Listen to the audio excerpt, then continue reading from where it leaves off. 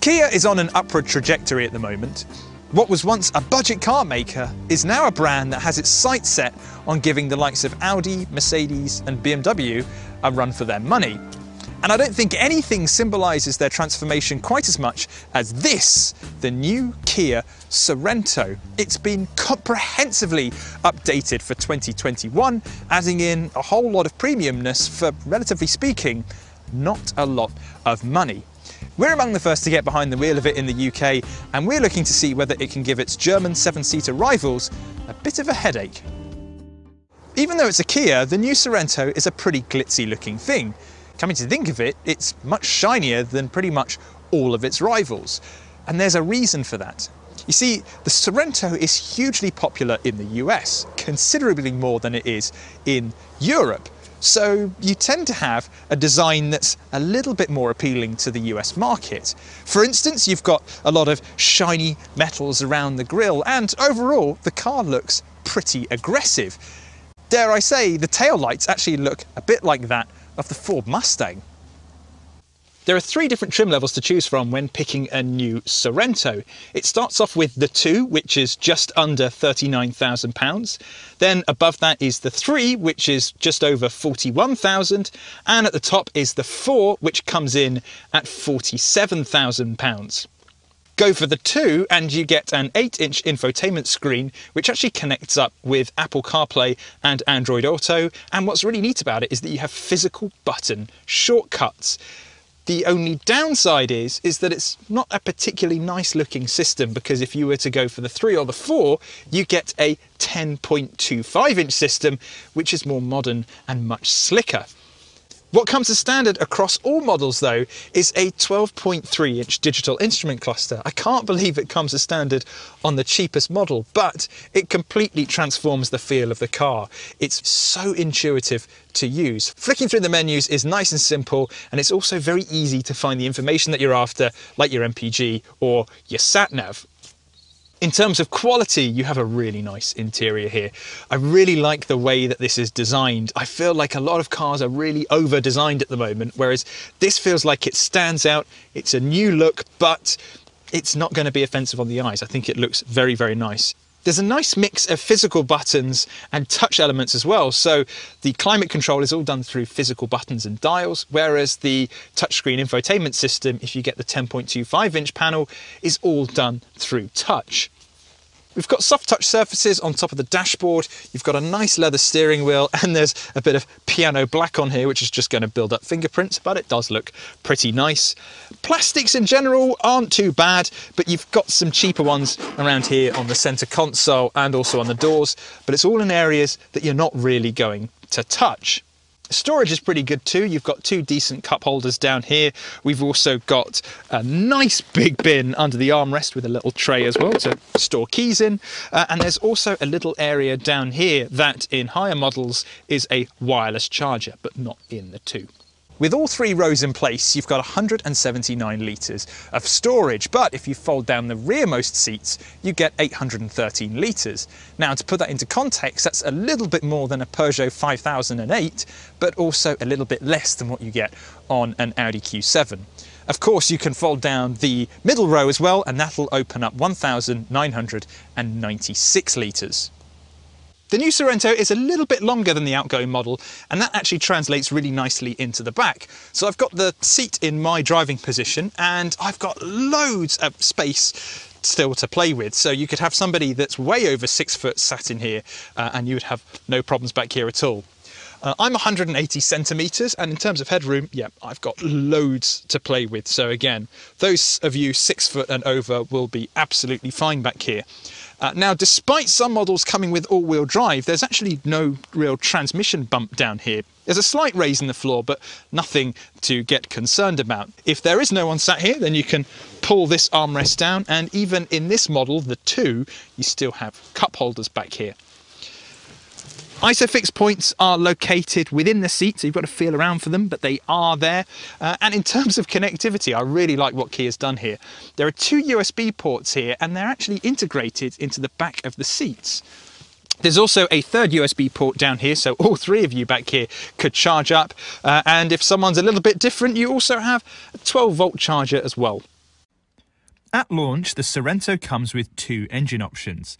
The main unit that's available with all trim models is a 1.6-litre petrol hybrid engine, developing a combined output of 226 bhp and 350 Nm of torque. A PHEV that'll allow you to manually switch to electric power is on the cards too, but it won't arrive in Europe until next year. Alongside the petrol hybrid is a 2.2-litre diesel unit, developing 199 bhp and 440 Nm of torque. This one is also available with a new 8-speed dual-clutch gearbox, while the hybrid comes with a 6-speed auto. So the car we were just walking around was the Sorento 2, the cheapest one available. We're right now in the Sorento 3, and this morning I was driving the 4 in hybrid form. Having come out of the hybrid this morning, it's probably best to compare the two engines now. The diesel is only available in 3 form, and I think you've got to really want the diesel to go for it. Yes, you're going to get a little bit more mileage out of it, but the hybrid is still pretty frugal. To be fair, we would need the car a little bit longer to give you an accurate readout on MPG. This is just a first drive day. Hopefully in the future we'll be able to have the car in a little bit longer and tell you which one is more frugal. They're both very smooth engines. The diesel can be a little rattly when you're idling, and also when you put your foot down, it's quite evidently a diesel. But pretty much as soon as you're on the move and cruising on a motorway, it's very, very quiet and very refined. The same goes for the hybrid. However, obviously when you pull away, it's very, very quiet.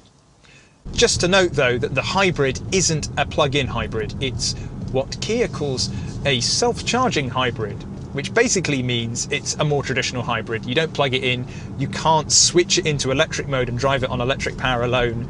It basically gives you electric power when you need it, so like setting off or getting away from a set of traffic lights, or if you're cruising at low speeds, then the electric motor will kick in.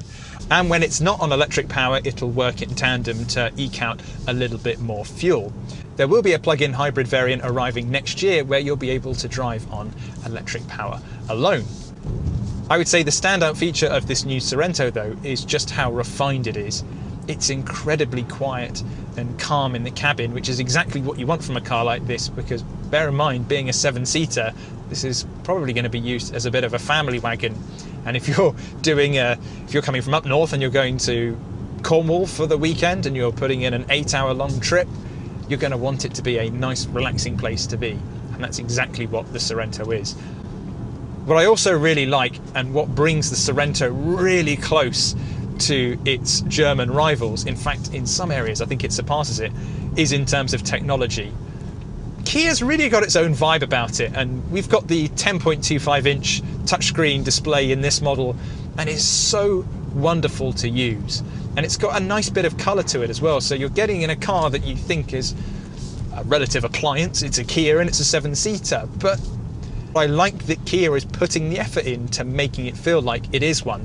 You feel like you're buying something that's high-tech, and I think what reflects that the most is the 12.3-inch digital instrument cluster that comes standard on all cars. Now that's a big deal, because on a lot of German cars that's a £2,000 optional extra.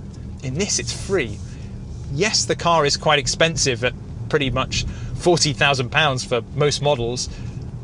Yes, that's expensive for a Kia, but the amount of kit that you're getting included as standard is very impressive. Another thing I like is the blind spot detection system. So usually in most cars, a blind spot detection system is if you indicate to overtake something or change lanes, you'll get a little indicator in your wing mirror saying that there's something in your blind spot. You get that in this, but you also get two little cameras that appear on the digital instrument cluster. So if you indicate left, you get a camera in your left blind spot, and if you indicate right, you get a camera for your right blind spot. It's a really clever system, and I've not seen any other car do it. So can it live with its German rivals? Well, yeah, I think it can. I don't think the interior quality is quite as good as what you get on maybe something like an Audi or a BMW. However, you get a lot of tech as standard, and the tech really does feel cutting edge. It feels just as good as the systems that you'll get on more expensive cars. If it was my money, I think I would go for the 3 with a hybrid engine, because I don't really think you need to go for the 4 to get the best experience. It's quite a jump going from the 2 to the 3 because you get leather seats instead of cloth, and you also get the bigger touchscreen infotainment system, and you still have all the semi-autonomous kit that you could want to prevent you from crashing into stuff on the motorway. We'll have to have it in a bit longer to say definitively which drivetrain is the best to go for, but after this first drive, I can say that the new Sorento is really impressive, and German cars really need to watch out